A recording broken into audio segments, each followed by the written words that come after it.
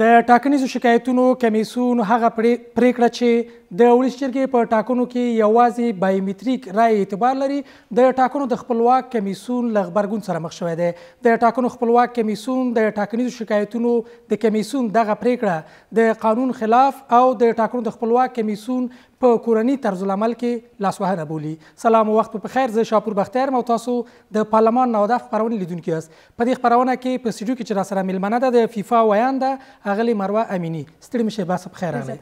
د خپرونې بل میلمه مو د ټاکنو د خپلواک کمیسیون مرستیال ویانده شیما علم سروش ده چې وایي په لاره کې به په خپرونه کې به له موږ سره یوځای شي. اغلې امینی، فیفا په دې اړه باندې څه غبرګون یا نظر لري چې د ټاکنیزو شکایتونو کمیسیون اعلان وکړ چې یوازې بایومتریک رای اعتبار لري او هماغه به حساب شي، اما د ټاکنو خپلواک کمیسیون غبرګون ښودلی دی او ویلي چې دوی متاسفه دي دغه پرېکړې نه. د رای ورکوونکو یا هم د نمایندانو د نوم لیکنې له لړۍ له پیل څخه تر اوسه پورې د دواړو کمیسیونو ترمنځ داسې جنجالونه او ستونزې شته چې دوی یو د بل خبرې نقص کوي او بالاخره دوی دواړه کمیسیونونه د دې باعث شوي دي چې د انتخاباتو یا هم د ټولټاکنو قانون نقض شي. له همدې کبله نن ورځ موږ ولیده چې یوه اعلامیه یې نشر کړه او ویلې چې هغه رایې چې بې د بایومتریک له دستګاه څخه ثبت شوي دي هغه باطلې دي. هغه پرېکړه وه چې کمیسیون په لومړنیو وختونو کې هم کړې وه، خو کله چې عملي ورځې ته راغلو نو ټول افغانستان ولیدل چې ډېري مرکزونو ته د بایومتریک دستګاه ونه رسېده او د افغانستان ډېري خلکو بې له بایومتریک څخه رایه ورکړه. خو که دا رایې باطلې سي نو د خلکو د غبرګون لامل کیږي، ځکه خلک لاړل مرکزونو ته د ځانونو د خپل ځان او د سر په قیمت یې رایه واچوله. دا چې بایومتریک نه وه په دې کې د خلکو ستونزه څه ده. په ډېري مرکزونو کې بایومتریک وه خو خپله کارکوونکی په دې نه پوهېده چې څه رقم له دې څخه ګټه واخلي. په هر حال د ټولې ستونزې ورګرځي د کمیسیون خواته، د ټولټاکنو کمیسیون ته. خو نن ورځ د دې لپاره چې د شکایاتو کمیسیون هغه ټول شکایتونه چې ټول شوي دي چې له 10,000 هم زیات و ډېري شکایتونه له بایومتریک څخه دي. اوس د دې لپاره چې ځان ته کار اسانه کړي د ټولټاکنو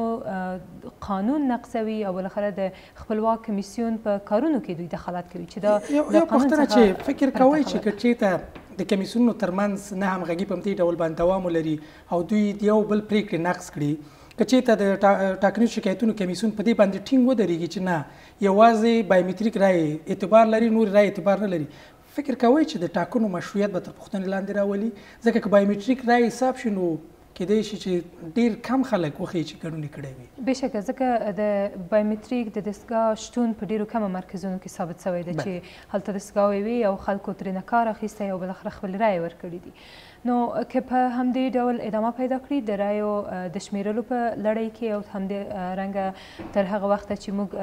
په 19 د اقرب هغه لومړنۍ پایلې لرو او نتیجه به اعلانیږي، په دې شکل سره هغه نتیجه هم چې اعلانیږي له ډېرو ستونزو سره به مخامخ وي. ځکه که د بایومتریک بې پرته له بایومتریک هغه رایې چې کارول شوي دي هغه زه فکر کوم 1 میلیون به هم رانسي او نو د یو هیواد لپاره چې له 1500 میلیونو څخه زیات نفوس لري د هغو استازي کې 1 میلیون ټاکي دا به لویه ستونزه وي او د ټولټاکنو مشروعیت خو بېشکه چې د سوال لاندې راځي او د دې ترڅنګ هغه خلکو چې له ستونزو سره سره تللي دي او رایې ورکړي دي خو اصلي لامل د دغو ستونزو خپله کمیسیون ده، هغو ته هم باید ځواب ورکړي. موږ 4 رقمه رایې لرو په دې وخت کې، هغه رایې چې بایومتریک سره ثبت شوي دي، هغه رایې چې بې له بایومتریک څخه ثبت شوي دي، هغه رایې چې د رایې ورکوونکو په فهرست کې نومونه وه او هغه رایې چې په فهرست کې نومونه نه وه. نو کمیسیون لپاره د دغو تورو او سپینو رایو جلا کول خپله یو ډېر ستونزمن کار ده او د دې ترڅنګ هغه لویه ستونزه چې موږ اندېښنه ترې لرو د حمل په 21 نیټه کې باید د ولسمشري ټاکنې هم پیل شي. نو دغومره مصروفیت او دغو رایو ته د خلکو ځواب ورکول د کمیسیون لخوا ستونزمن کار ده او بل قانون چې دوی نقض کوي هغه تقویم انتخاباتي ده. کله چې موده موږ ټاکو د دې لپاره چې په دغه موده کې به خلک راځي ټاکنې کې کیږي او خلک به رایې کاروي بالاخره په دغه هغه ځانګړې نیټه باندې به خلک ولسمشریزو ټاکنو ته تیاری نیسي که دغه بیا هم دوی په د خپله پرېکړه باندې ولاړ نه وي د خلکو هغه ډېر نسبي او کم اعتبار هم چې پاتې ده دا به هم له لاسه ورکړو او په ولسمشریزو ټاکنو کې به موږ یو ګډون کوونکی هم نه لرو. دغه مدیریت چې د ټاکنو خپلواک کمیسیون د ولس جرګې په ټاکنو کې درلوده ټول ته روښانه ده چې ضعف چیرته و. فکر کوئ چې په همدې مدیریت باندې دوی وتوانېږي چې د ولسمشرۍ ټاکنې ترسره کړي؟ دا د اندېښنې وړ نه ده؟ له بده مرغه چې ډېره لویه اندېښنه د افغانستان د خلکو او په ځانګړې توګه د هغه څارګرو بنسټونو همدغه ده چې دا کمیسیون څنګه غواړي ولسمشریزې ټاکنې هم ترسره کړي ځکه له پیل څخه تر اوسه پورې د افغانستان ټول خلک له دې څخه رنځ وړي او ټولې رسنۍ هم له دې نه خبر دي چې د افغانستان خلک له ډېرو ستونزو سره مخامخ شول. موږ کولی شو له قندهار څخه مثال ورکړو یعنی کمیسیون له 2 ورځو د ټولټاکنو چې په 22 ولایتونو کې ترسره سوې له دې هم تجربه وانخیسته. کله چې کندهار ته لاړو کندهار کې عینې ستونزې چې په یوه اونۍ مخکې وې کندهار کې بیا ځلې تکرار سولې. مرکزونه تر 10 بجو هیڅ خلاص نشول خلکو انتظار ایسته د دې ترڅنګ بیا هم بایومتریک ستونزه درلوده تخنیکي ستونزه چې دوی خپله یې تاییدوي او وایي چې تخنیکي ستونزه دومره ډېره وه چې اصلا د بایومتریک دستګاه کار ورنه کړ نو بیا هم فهرست ستونزه درلوده د یوې ولسوالۍ بلې ولسوالۍ ته داسې رپورټونه مو چې تقریبا یو زیات تعداد خلک محروم پاتې شول بېشکه ځکه کندهار هغه ولایت و د نورو ولایتونو په توپیر سره چې د خلکو ګډون بیخي ډېر وه مېرمنې راغلې وې ځکه کندهار داسې یو ځای سوی چې یوه اونۍ مخکې هلته ډېره له غمه ډکه حادثه وشوله او د کندهار خلک سخت په ناامیدۍ کې وه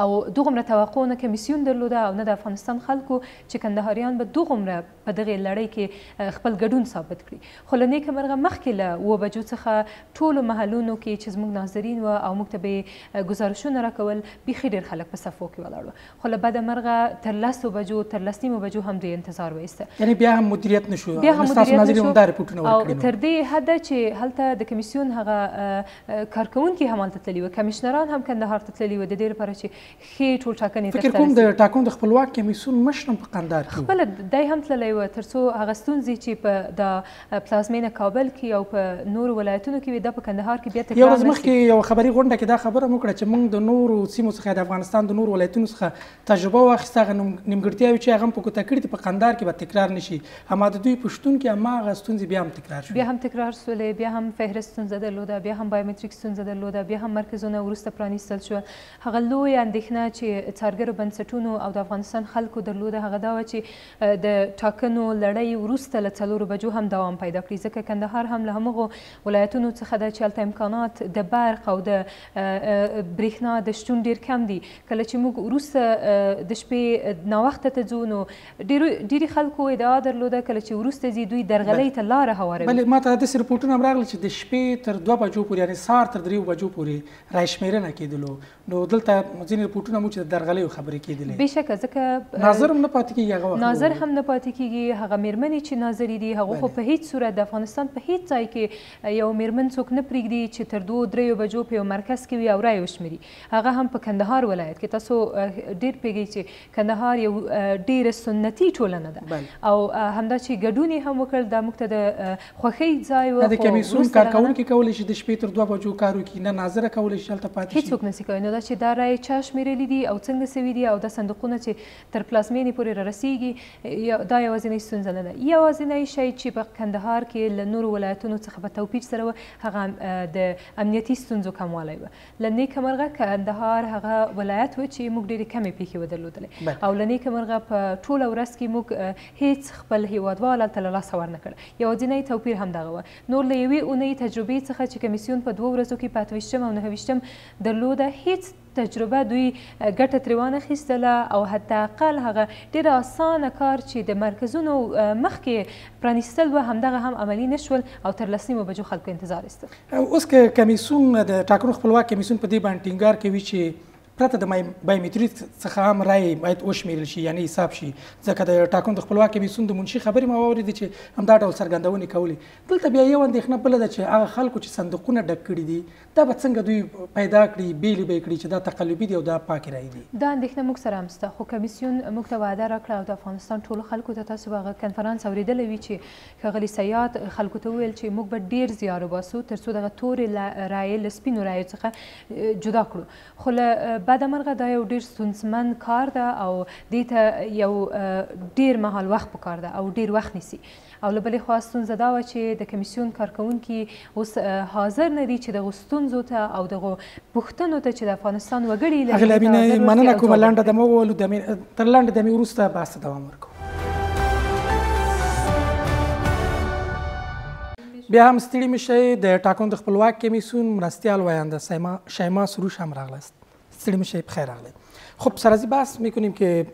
کمیسیون شکایات انتخاباتی یک فیصله کردن و یک چیزی را به نشر رساندن که آرای بایومتریک اعتبار داره غیر بایومتریکش اعتبار نداره کمیسیون واکنش نشان داد امروز اما در اوایل خود کمیسیون اعلان کرده بود که انتخابات به اساس سیستم بایومتریک برگزار میشه پس حالا چرا واکنش نشان دادین و چرا میخواین آرای غیر بایومتریک هم حساب شود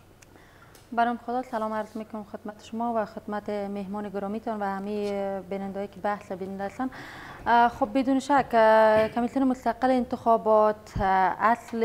همین که میزان مشارکت و یکی دوم که مردم از حق قانونشون محروم نشوند. خب در روز انتخابات پیش بینی نشده بود که وسایل تکنیکی ما وسایل دستگاه بایومتریک ما با مشکل و یا چالش روبرو شوند و این چالش خیلی اندکی نبود چالش بیشتر بود به همین دلیل اگر در روز انتخابات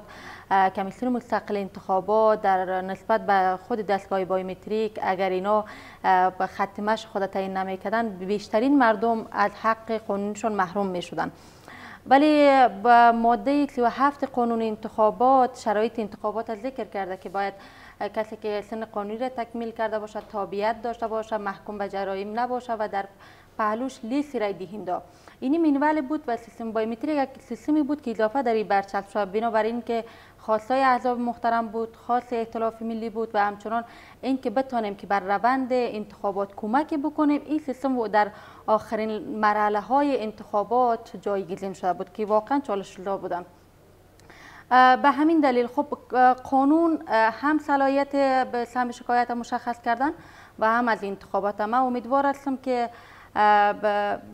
کمیسیون رسیدگی به شکایات انتخابات بیشتر از این بر کار کمیسیون مستقل انتخابات مداخله این فیصله کمیسیون شکایات انتخاباتی را خلاف قانون و مداخله در کار کمیسیون مستقل انتخابات میدانید؟ خب ببینید قانون مشخصا صلاحیت های کمیسیون مستقل انتخابات و صلاحیت کمیسیون سهم شکایت مشخص کردن من امیدواری هستم که سهم شکایت فراتر از قانون پا نگذارن و به کار کمیسیون مستقل انتخابات مداخله نکنن در تقابل قرار نگیرن بلکه با ما همکار همگام باشن تا اینکه بتانیم این مشکلات و چالش هایی که در روز انتخابات و یا تخطی‌هایی که پیش آمد با همکاری یکدیگر حل بکنیم که در تقابل یکدیگر قرار گرفتن شاید یک چالش بیشتر دیگر ایجاد اگر کمیسیون چیزی که شما گفتین ماده 37 قانون انتخابات که هیچ کس باید محروم نمانه از حق خود صندوق‌هایی که پر شده حالا آرای غیر بایومتریک چگونه اینی را جدا خواهد کردین که آرای حق است یا باطل است؟ خب ما به لیست رای دهنده به همین دلیل است که برای ما مشخص شود که کسایی که خیالی رای دادن و کسایی که در لیست رای دهنده نیستن اونا حق رای دادن ندارن و همین آرایی که رای دادن به عنوان رای دهنده حالا افراد اشخاص آمدن به عنوان رای دهنده رای دادن از طریق همین لیست رای دهنده مشخص میشه کسایی که در این لیست هستن اگر اونا بایومتریک هم نشه از سیستم منوال ما استفاده کردن رای اونا باطل نمیشن اما کسایی که به نحوی تقلب کردن متقلبی هستن و خواستن که خودشان قصدن بدون بایومتریک رای بدن رای اونا بدون شک باطل هستن خب کسانی که نامشان نبود در لیست نی بایومتریک شدن و نی رای دادن اونا چگونه او از خود محروم موندن پس دیگه خب شما اگر در جریان باشن کمیسیون مستقل انتخابات کسایی که به معلوماتشان ناقص بودن و یا زیر سن بودن و یا مشکلاتی در شناسنامه ها داشتن و یا افراد اشخاصی که تکرارا خود به عنوان رای دهنده استیکر زده بود و بر شناسنامه خود به چسب زده بود. در حدود 6 لک نفر ما از سیستم بیرون کردیم و اونا حق رای دادن نبودن. اینا همو افرادی هستند که نمیتونستند در روز انتخابات اشتراک بکنند. پلان کمیسیون مستقل انتخابات به خاطر شمارش آرا و کدام آرا اعتبار داره، همیست که به اساس لیست رای دهندگان هر مرکز آرایش اعتبار داره و حساب میشه. بله، به اساس لیست رای دهنده یکی ما فرم نتایجی که داریم در اونجا امضای ناظرین هستند، در مقابل مشاهدین ناظرین و همچنین نهادهای ناظر رسانه ها صورت گرفتن و دومین که رئیس محل اونجا امضا کرد. اگر اینی مسائل مد نظر نگیره بدون شک اونجا هر جایی که اگر بازم مشکوک شویم در هر محل رایدهی و مرکز رایدهی بازم رهبری کمیسیون مستقل انتخابات مشکوک شود بدون شک اونجا به مورد بررسی قرار میگیرن. اگر در بررسی های ما یعنی تثبیت شد که این محل واقعا مردم شیعی که به نحوی تقلب کردن رأی خیالی دارن بدون شک اونجا باطل اعلان میشه. دو روز در کابل و در دیگر نقاط افغانستان و در کندهار هم روند رایدهی تا وقت شب ادامه پیدا کرد و شمارش آرا حتی تا 2 بجه و 3 بجه صبح در بعضی مراکز ادامه داشت. اونجا اگر کل مشاهدین و ناظرین نباشه که در فرم امضا کرده باشه، سرنوشت آرا از اون مرکز چگونه میشه؟ ما هیچ جایی را سراغ نداریم که لااقل اگر تعداد بیشتر مشاهدین و یا ناظرین کاندیدا یا ناظرین نهادهای ناظره نداشته باشیم، اندکترینش داریم. و بخصوص مراکزی که مربوط به زنان بود، شاید تا وقت شب اونا نباشن کسی اونجا. تا وقت شب ببینن اگر نهادهای ناظر اگر در او بخش نباشن ولی از کاندیدا بودن به دلیلی که اونجا رأی داشتن یا نداشتن به خاطر تعیین سرنوشت رأیشان تا وقت شب بودن. بله ناظرین کاندیدا هیچ وقت اگر شاید به طرف کاندید خود کاری بکنه اما طرف دیگه که اصلا اونجا هستن، خب اینجا تنها از یک کاندید اینجا نمایندگی نمیکنه، چندین کاندیدی که در هر محلی که بودن ناظرین داشتن. خب او بحثی است که بالاخره وقت شب میشینه یا نه؟ خب دقیقاً ولی کاندیدایی که ناظر تعیین کردن به همین خاطر بوده که به سرنوشت رأی اونا را معلوم بکنن، ناظرینشان هم آمار و ارقامی که هستن و مردم تصمیم گرفتن که چقدر به کدام کاندید رأی بدن، به خاطر همون است که تا وقت شب بشینن و بالاخره نتیجه را باید بر اونا بگوین. برمیگردم. هغه امینی څه فکر کوي چې څومره د قناعت وړ د دوی خبرې چې وایي دغه رأی ورکوونکو د لیست له مخې نه به رأی حسابیږي، یعنی که غیر بایومتریک هم وي دغه لیست له مخې نه به تصفیه کیږي. هغه رأی چې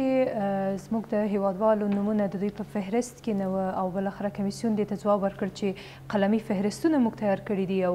د دوی نومونه به په قلمي شکل لیکل کیږي او وروسته به د دوی رأی له همدغه فهرست سره سمون خوري او د دې د تضمین لپاره دوی وایي چې د کمیسیون کارکوونکو او ناظرینو په دې کې امضا کړې ده. خو له بده مرغه چې د څارګرو بنسټونو ناظرین که شتون نه لري خیر ده، خو د خپلو کاندیدانو ناظرین شته. د کاندیدانو ناظرین هغه کسان دي چې بیطرفي اصلا نه مراعاتوي، ځکه دوی ته د نظارت په بدل کې پیسې ورکول کیږي. تاسو په دې خبر یې چې هر کاندید تر 200-300 ډالر هم یو ناظر ته ورکولی تر څو له دغې لړۍ څخه نظارت وکړي او دا نظارت هم د دوی حتما د پیسو په کچه ده. څومره ډېرې پیسې اخلي هغومره تر ناوخته د شپې پورې دوی ورته کیني او دغه رأی حسابوي. نو دا د یو ډېر کم شمېر کاندیدانو هغه ناظرین به کیني او رأی به حسابوي تر څو دوی له ستونزو سره مخامخ نسي. هغه نمایندان چې د دوی ناظرین نشته او هغه د څارګرو بنسټونو ناظرین چې نشته د دې ځواب به څوک ورکوي او هغه امضاوې چې دوی کړي دي د کمیسیون کارکوونکي کړي دي چې دوی په خپلو کارکوونکو هم باور نه لري، ځکه وایي چې په دغه ولایت کې دومره کارکوونکي زموږ منصرفه سوله دي چې موږ ته کار وکړي. په کندهار کې 248 کسان منصرفه سوي وو خپلو دندو ته یې نو دوام ورنه کړ. نو په دغه مرکز کې چا امضا وکړه؟ یوازې ناظرین امضا کوي. نو دا یوازې د ناظرینو امضا به د افغانستان خلکو ته او د کمیسیون لپاره د باور وړ وي او که به نه وي د هغه لویه ستونزه ده چې کمیسیون باید ځواب ورکړي. لیست که قلمی را گفته بودین که ترتیب کنه و در مراکز و ناظرین حداقل امضا کنه مورد اعتبار است، همون گونه است؟ خب ببینین وقتی که اشخاصی که درست یکم به لیست رای دهنده یک کم مشکل داشتن یا بعضیشان حروف‌هایشان که به سین بود یا لام بود اونا موجود نبودن، ولی در اینجا سیستم که است اینجا کلا لیست اونمو در حدود 8,800,000 نفر لیستشان در سیستم وارد سیستم است و در سیستم هستن به عنوان رای دهنده. وقتی اشخاصی که نامشان در روز به مشکل پیدا شدن یا نامشان در فرمی که ما روان کرده بودیم، یعنی فهرست قلمی را اینجا با دیتابیس کمیسیون مطابقت میتین که در اینجا هست؟ بله بله بله دقیقا. اگر در اینجا بودن به حق رای اونا به شمارش میشه و حساب میشه. اگر در لیست که وارد سیستم ما ساختیم بعد تصفیه در اون لیست نباشه ما در اعتبار نیست. فکر کوئ چې دا کار د کمیسیون لپاره د درغلۍ یو ور پرانیزي؟ دغه لوی سوال ده چې ما ته د قناعت وړ ځواب نشته، ځکه دغه لیست چې تر مرکزه یا پلازمینې پورې رارسیږي دا به کوم لیست وي؟ دا به د کمیسیون کارکوونکو نوشته کړی وي او که به هغو ناظرینو چې د یو نوماند یو ځانګړي نوماند ته کار کوي. دغه امضا او دغه فهرست خپله د اعتبار وړ نه ده او بیا هم د کمیسیون کمکارۍ ښیي، ځکه که سم کار کېدلی کمیسیون به هغه سم لیست ورکوه. تاسو تر دې حده هم د ټولټاکنو په لومړۍ ورځ کې ولیدل چې د ښاغلي عبدالله نوم هم په دې لیست کې نه و او ده هم پرته له دې چې په فهرست کې د دویم مرستیال هم په همدې توګه باندې و او دوی اوس تکرار رایې ورکوله او که د دوی دغه فهرست ستونزه درلوده دوی ویلي چې هغه کسان له دغه لیست څخه وتلي دي چې دوی دوهمځلي یا درېیمځلي غوښتلې رایې ورکړي یا قانوني سن. نو ښاغلي عبدالله څه ستونزه درلوده خو د ده نوم بیا هم په فهرست کې نه و او په د قلمي فهرست کې نشته سوی. نو د کمیسیون په څو کیلومترۍ کې کله چې یو مرکز ستونزه لري او د خلکو نوم نه رسیږي نو لرې پرتو سیمو نه موږ باید هېڅ انتظار هم ونه لرو.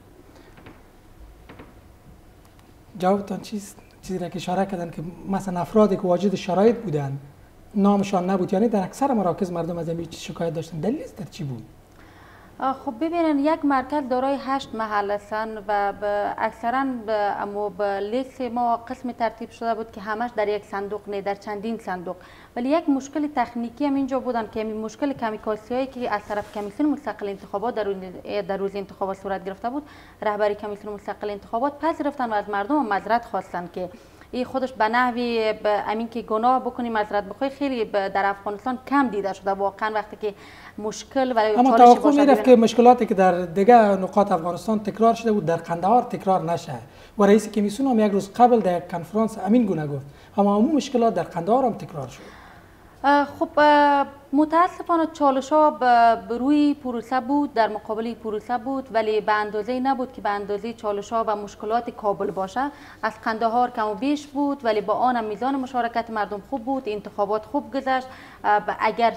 100% انتخابات موفقانه نبود 98% انتخابات موفقانه بود در قندهار. پس از اعلام نتایج وضعیت انتخابات چگونه ارزیابی میکنید که مردم همین گونه خاموش خواهد بود یعنی سر و صداها ایجاد خواهد شد؟ خب ما 2565 کاندید داریم، از جمله 250 کاندید به خانه ملت راه پیدا میکنن، باقیشان میمونن. بخوایم نخوایم اعتراضات ها و صداها بلند میشه. من امیدواری هستم کاندیدایی که راه نمیابن به خانه ملت، امیدوار هستم نتایج انتخابات قبول بکنن. مردم افغانستان است که سرنوشت اینا را تعیین کرده. اما یک چیز توقع میره که باید شفافیت در شمارش آرا باشه که قناعت مردم فراهم شود. خب دقیقاً ببینید شما ما سیستمی که جمع‌آوری معلومات که ایجاد کردیم در اینجا در حدود 34 تن از نماینده های ناظرین، نماینده های احزاب و همچنان متخصصین بخش تکنولوژی هستند که نظارت میکنن از شمارش آرا و از اینکه چطور وارد دیتای معلومات میشه، آیا دستبرد میشه، امکان نداره. نه به همین دلیل اینا آمدن که تا اینکه خودشون چون ما بعضی از نامزدا رو دیدیم گفت کمیال ما تا خیمه خریدیم، یعنی به خاطر خیمه زدن و اعتراض. خب اعتراض کردن در افغانستان به یک فرهنگ تبدیل شده. بخوایم نخوایم اگر بازنده هم هستن میگن ما برنده هستیم، اگر برنده هم هستن میگن ما برنده هستیم. بخوایم نخوایم در صفحات اجتماعی شما میبینید که هر کس تاسو لیدونکو نه من نکوم چې ملتیا مو کړه تر بیا د خدای پامان.